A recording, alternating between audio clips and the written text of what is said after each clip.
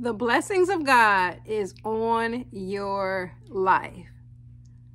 I don't know what you believe, what you're going through, but I am here to tell you that the hand of God is on your life, and all of a sudden, when you least expect it, things are going to turn around on your behalf, in your favor.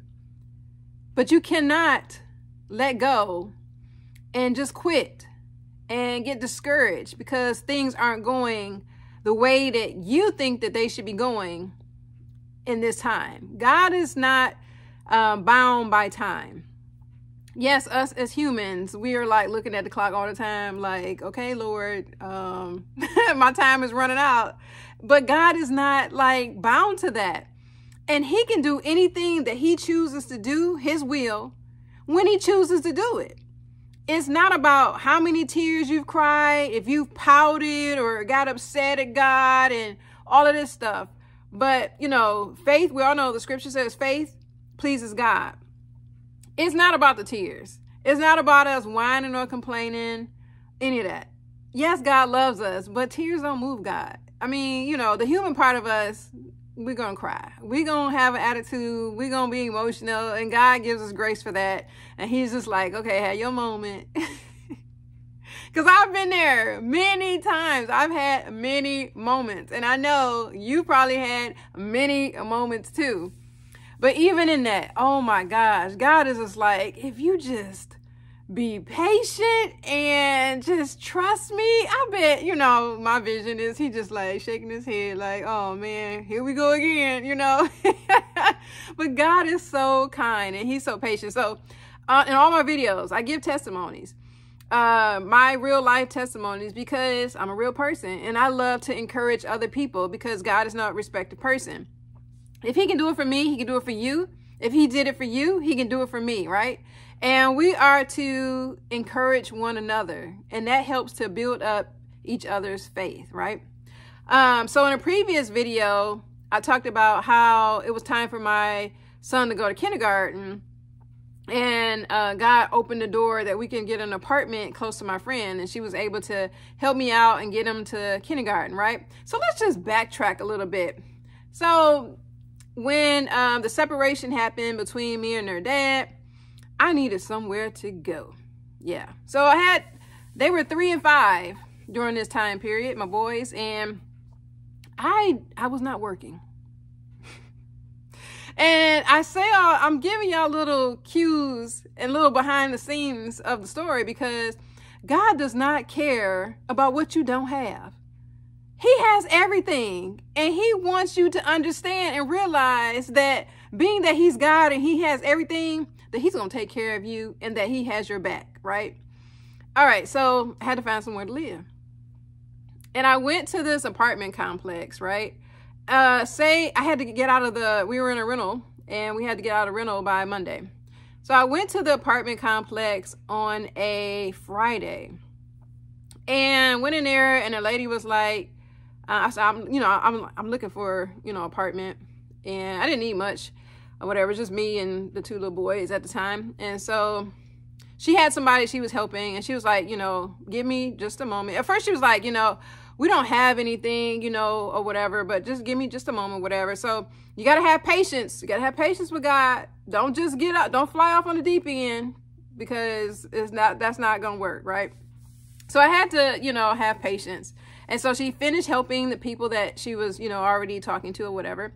And then she was like, can you, meet me outside for a moment? And I'm like, okay, that's weird. Okay, whatever. And so she took me outside, and she was like, look, come back tomorrow and we will have a, 1-bedroom apartment that you can rent out. And you won't even have to pay the first month free. The first month. Now, y'all cannot tell me that wasn't God. I don't care what you think. That was all God. That I went to the certain apartment complex, and then the lady even took me outside to tell me to come back the next day. I don't know what happened in one day, but that's how God can do stuff. But to come back the next day, and that I can get, start a lease, And I wouldn't even have to put money down. God is good.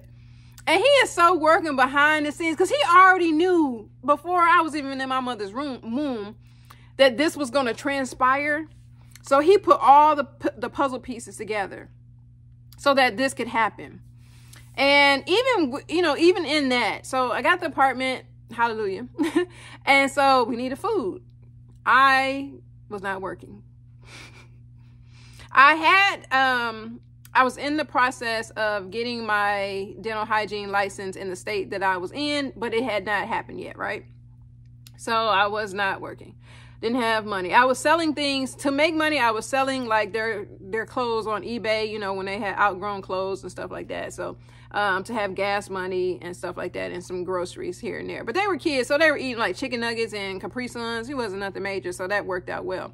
It was even to the point where, you know, I would take my boys to the mall and let them, you know how they give out food at the mall, you know, little samples and stuff. In order to feed them, I would take them to the mall and let them go around and eat the different samples that the people were handing out in the food court. But God is so good, and God is so faithful. And I speak humbly before you because I know where I've been. And because I know where I've been, I know the blessings of God are upon my life, and I know the blessings of God are on your life.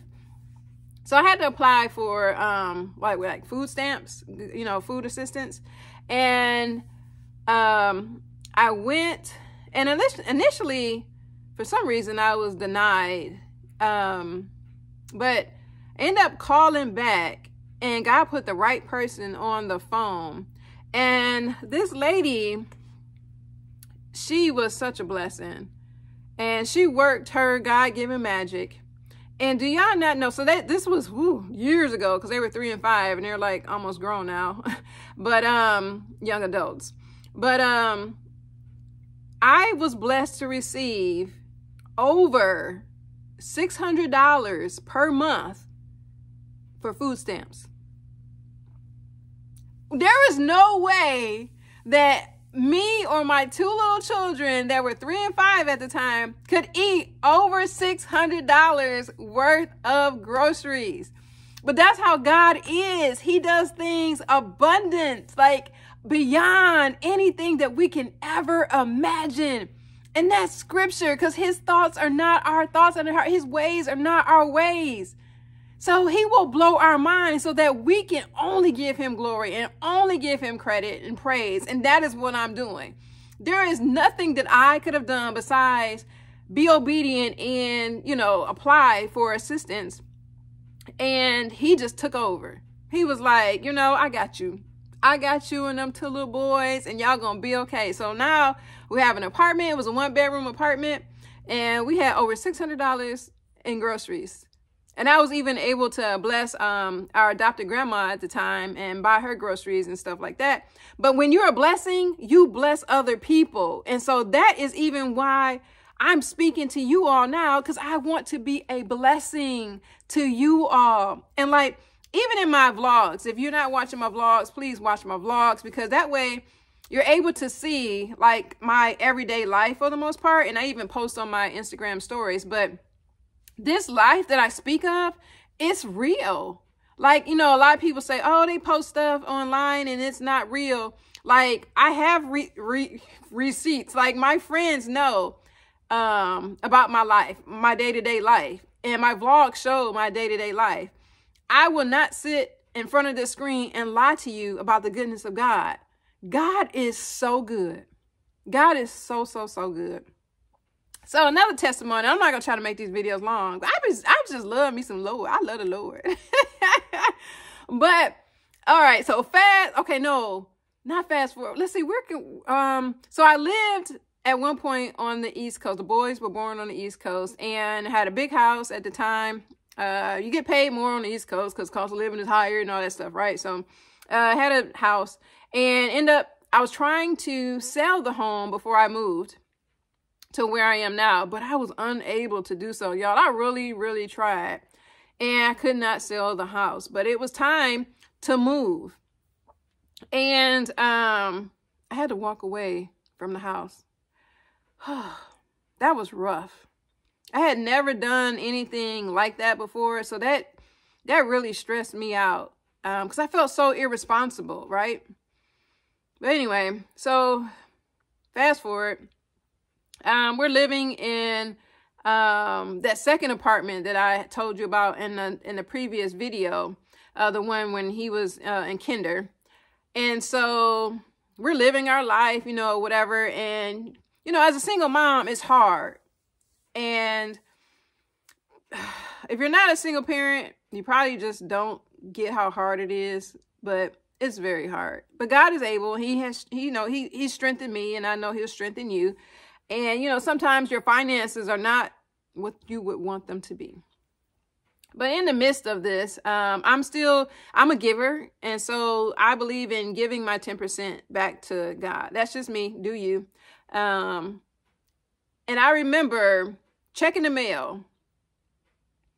And do y'all not know? Now, I speak on all these testimonies, and I hope y'all being blessed by these testimonies, because he gonna bless you too. But I went to check the mail. Do y'all not know? I got a check in the mail from the loan office of the house that I had to walk away from. And basically the letter said, "We apologize to you because we know that you were trying to sell your home and you were unable to. So because of that, we wanted to send you a check."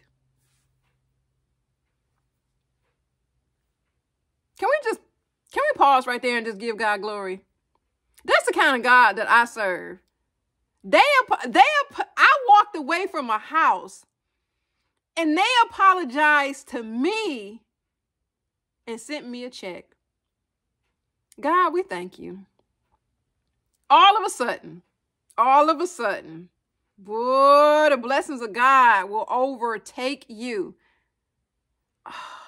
Y'all got to stay tuned for more testimonies. I hope that you are blessed. I hope that you live your life in expectancy, because that's how I live my life every single day. I'm just like, you know, even regarding money, I'm like, money comes to me. Money is coming to me from the east, the west, the south, and the north. I claim it. My bank account is blessed. I don't care what it looks like. My bank account is blessed. Money finds me. Yes. And money is going to find you. If you're having financial issues right now, money is going to find you. Speak life. We are not speaking lack or anything like that. We are speaking that we have abundance, that we live in abundance.